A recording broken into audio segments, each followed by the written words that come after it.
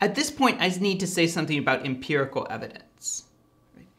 I've argued that the consequentialist question is partly an empirical question. Right?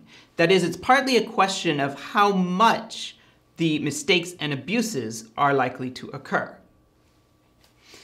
And of course, it seems like the obvious thing to do there is to look at the social scientific studies. At the same time, we have to be cautious here. Why is that? Well, we have to be cautious for the following reason. As a philosopher of social science said to me one time, the more politically charged the issue, the worse the social science gets. Okay? So people's commitments and their emotions get in the way of getting objective scientific data. Now, there's also other obstacles such as the following.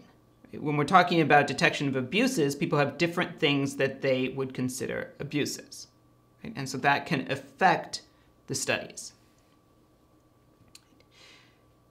Now, when I say this, I'm thinking particularly of two lines of arguments people give.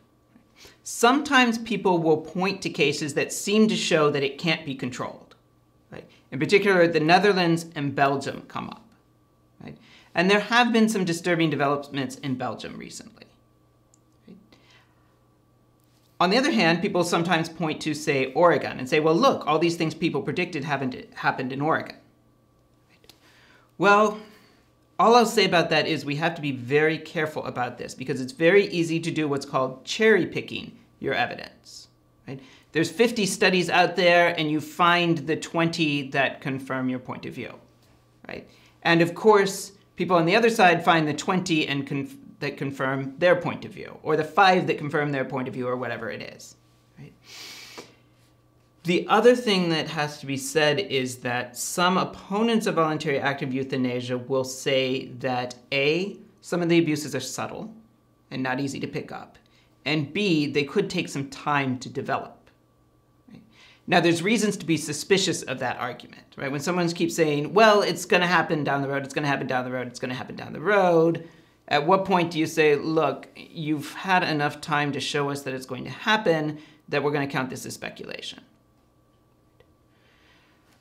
So there we have it, right? What I'm mainly saying is be careful when you appeal to empirical examples, right? Particularly statistical evidence, right?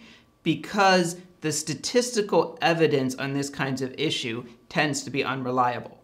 Now, I'm not saying we can ignore statistical evidence altogether, right? We just have to be realistic about how reliable it's likely to be.